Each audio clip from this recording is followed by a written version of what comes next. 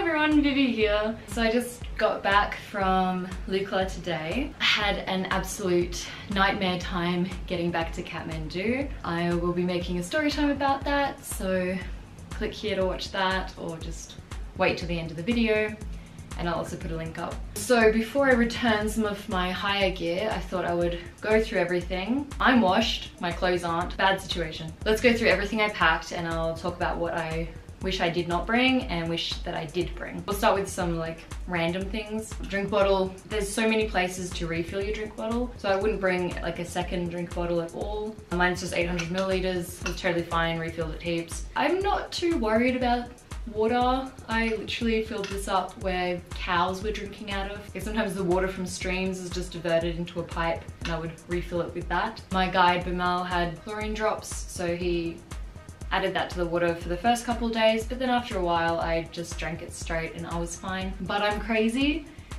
so make sure your guide has some sort of water purifier system, or bring your own if you want. Just ask your travel company if you're going with one. Another important thing is make sure it's easily drinkable. There's big ones that you unscrew and drink out of.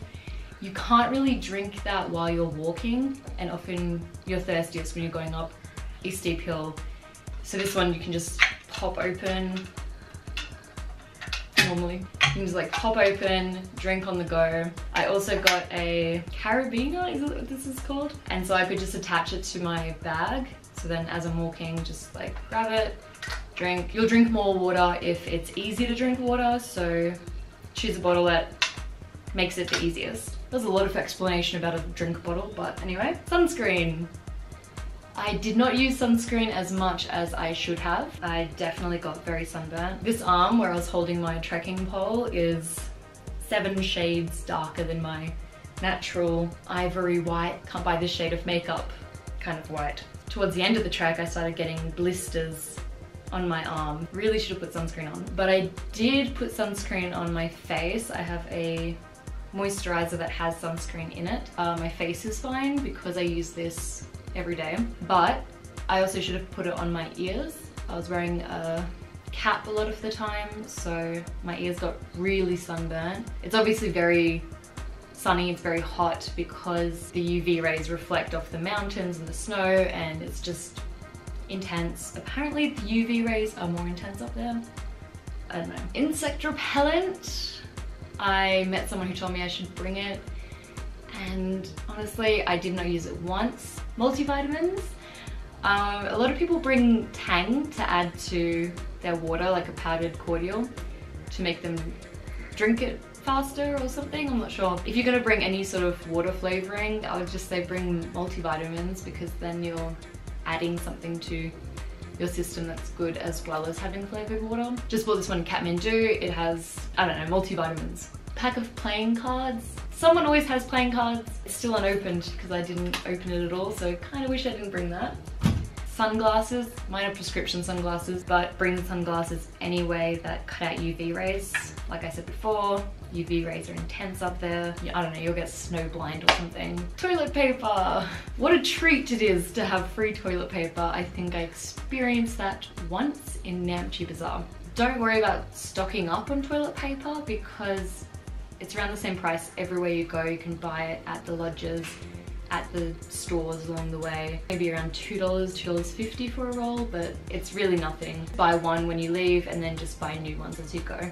Earplugs, definitely bring. There was quite a few lodges that I was at where either the walls didn't go all the way to the roof, so you could hear everything, or the walls were made out of thin cardboard where sometimes there was splits in the wood where I could literally see my neighbour and hear my neighbour. Obviously had a lot of snoring.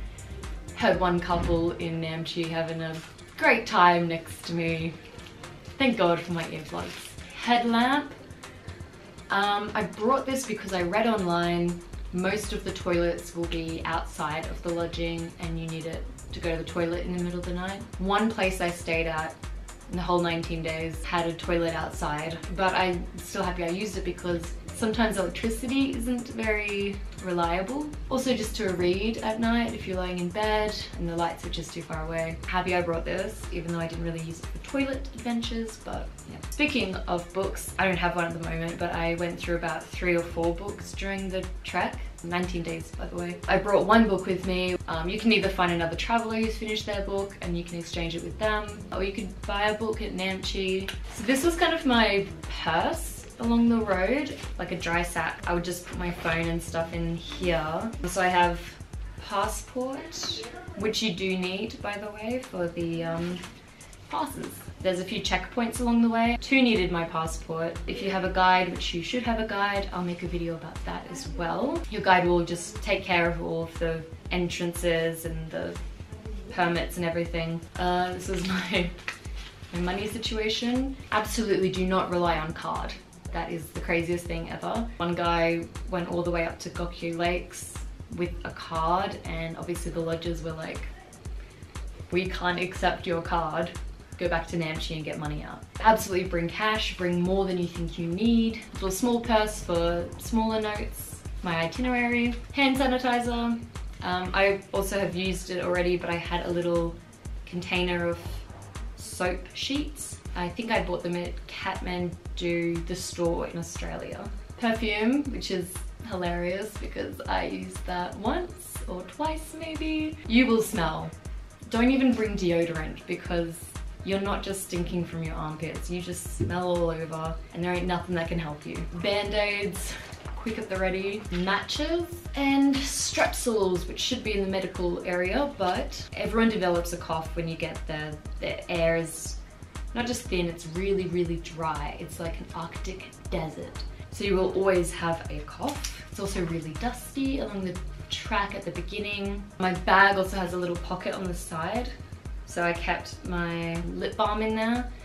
The wind and the sun are gonna do awful things to your lips. Medical stuff, oral rehydrating salts. So I think they're called like hydrolite, gastrolite, that kind of thing. I definitely recommend bringing these. Again, it flavors your water if you're interested in that. It's really important to make sure you don't get dehydrated or heat stroke because the symptoms are quite similar to mountain sickness. So you wanna make sure that you're definitely hydrated, definitely not suffering from heat stroke before you decide to call it quits, if that's how you're feeling. Make it a priority to be hydrated as fuck. I just have my little Ventolin puffer because I'm asthmatic. Just ibuprofen, paracetamol. It's good to have just in case, especially if you know you have any joint or bone problems or something that might flare up. Zolamide, which is a medicine for mountain sickness. I met a girl at the hostel who just gave me hers. She didn't use it, I didn't use it, but it's good to have just in case. Ginger candies, in case I felt sick. I don't know what I was thinking. Didn't use them, shouldn't have brought them. Saccharomyces cerevisiae boulardii, the best probiotic against traveler's sickness. I took one of these every single day just because I was terrified of getting sick. Either it worked or I'm just really immune to everything, which I doubt. Vaporub. I got this along the way. Bimel bought it for me. I had a cold. Likely you will get a cold. A lot of people had colds, especially if you're not coming from a cold environment. Immodium, just in case I got some sort of belly bug thing. I wanted to be able to keep going, so definitely grab some anti-diarrhea stuff just in case. Iodine, I don't know why, just in case I hurt myself, which I didn't. Toiletries. This is just an empty bottle that I had of shampoo. I just filled it up with soap, toothbrush, toothpaste, hairbrush, facial scrub with an exfoliator pad. Your face gets covered in sweat. It's just nice to scrub it away, even if it's over a cold sink. I did not bring any shampoo. I was not planning on washing my hair because there's no way to dry it. The chances of getting sick from that worried me too much. I did get my hair washed in Namche Bazaar. It cost about $8 for a wash and dry, and it was fantastic. The woman said I had the dirtiest hair she's seen in a long time. She washed it 3 times. Shower-wise, you're not gonna be showering much. When I started on this trip, I heard quite a few people say that. And I was like, I'm gonna shower all the time, I'm gonna be so clean. But it gets to a point where it's too fucking cold to take your clothes off. None of the showers are enclosed and nice and warm and can fill up with steam. There's always a window open, or it doesn't go all the way to the ceiling because the hot water is made from gas, so it needs to be ventilated, the gas to come out. I don't know, I'm not a scientist. The floor is always concrete for some reason, so it's freezing. And then you've got to dry yourself really quickly. You know, you stink from all over, but it's also your clothes. And unless you can do laundry, you're just gonna stink regardless. Speaking of laundry, you can get laundry done at Namptube Bazaar. You won't be doing laundry at your lodge. The water is freezing cold. You don't even want to touch it, and then you have to wait for it to dry. And is the sun out? Not likely. Things aren't going to dry very well unless you're really lucky with the weather and you get somewhere really early. So I have this towel. I love this towel and I love it for my trip around the world, but like I said, I didn't shower enough for me to use it enough to justify bringing it. I wish that I brought one of those small micro towels, even though they're terrible to dry yourself with. Also, I wish maybe that I had brought a small, maybe like this big microfiber towel just for like a quick sink shower. I had to use like the corner of this to wash my dirty legs after mud slips and such. This needs a wash and I kind of wish I didn't bring it. So this is a sleep sheet.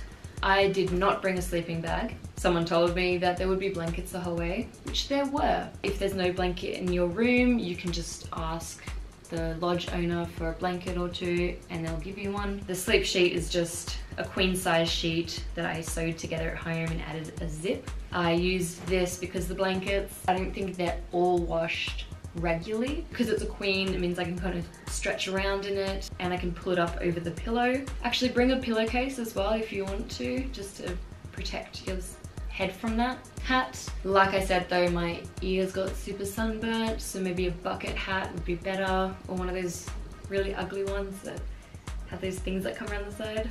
You could bring one of those and look like an idiot, but up to you. Bring sandals, not flip-flops, because your feet will be cold, you'll be wearing socks or booties, and you're not going to be able to even operate your flip-flops. The bathrooms may not be outside, but often they're not a flush toilet, so you use a bucket, like a scoop, to flush the toilet, which means some people are idiots and they splash it everywhere, all over the floor.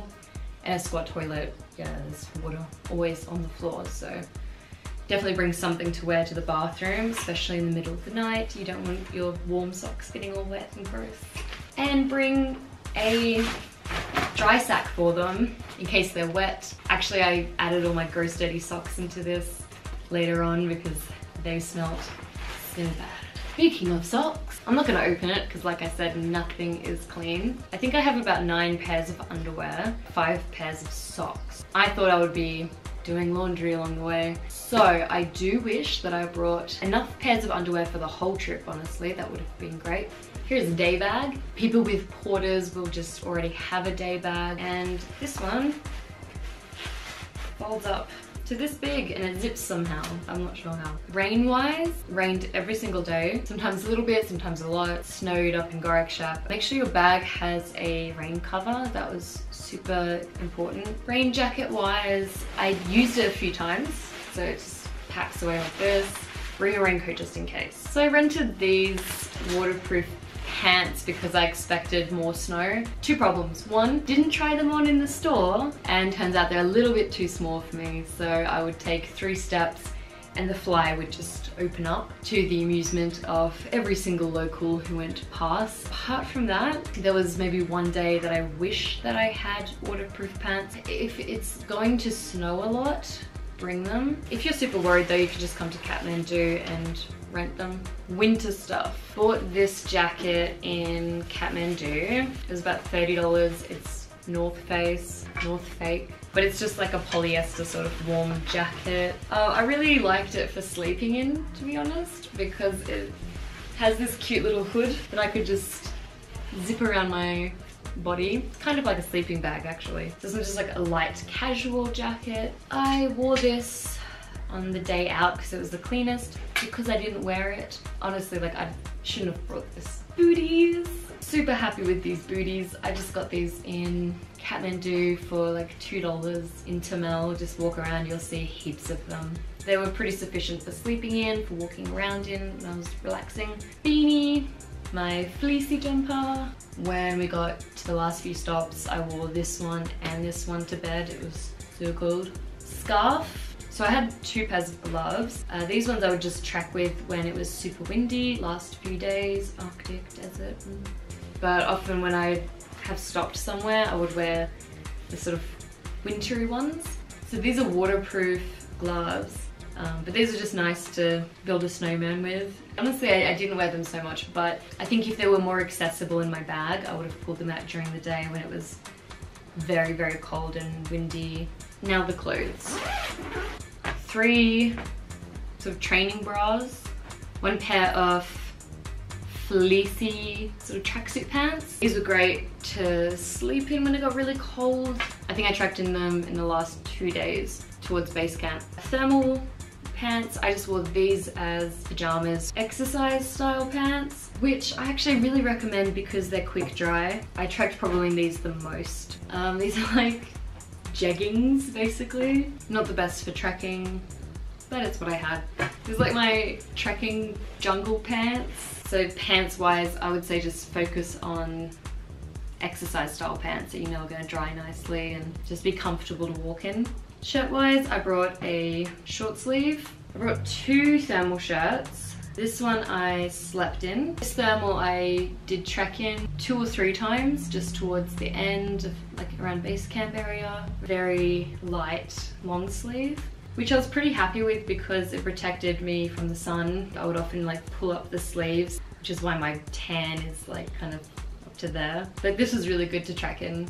And another short sleeve t-shirt. Whether you have a day pack or you're carrying your bag, the shoulder straps will rub, and so you just kind of want something that at least is going to protect that area. I rented these boots in Kathmandu. Yeah, these were great. I have no problems with them at all. Don't know anything about the brand. They were waterproof. They had really good tracks, which is super important because it's going to get muddy, it's going to get rainy, it's going to be very slippery. Okay, quickly, camera stuff. Obviously I brought the camera that I'm filming with right now, which is a Canon G7X Mark II. I brought a GoPro as well. I thought I was gonna wear it on my head in the rain and I never did. Highly recommend bringing one of these. Every single lodge will charge you between maybe 100 and 400 rupees, which is $1 and $4 to charge your one item. Whereas if you just bring this, I found one place that would charge this entire thing for $4. I charged my camera and phone every single day off this, and I only had to charge it 1 time in Dingboche, and now it's at 2. This is a 20,000 watt, I don't know what it means. 20,000 Signet. Yeah, I don't know, I bought it from JB Hi-Fi in Australia. This is just for my trip around the world as well, but I have this waterproof SD card case. From all the filming I did on the entire trek, it was about 50 gigabytes of footage, and I had a 64 gigabyte card. Unless you're filming crazy like me, 64 will definitely do. I didn't need to use any of these. So this is like a universal charger.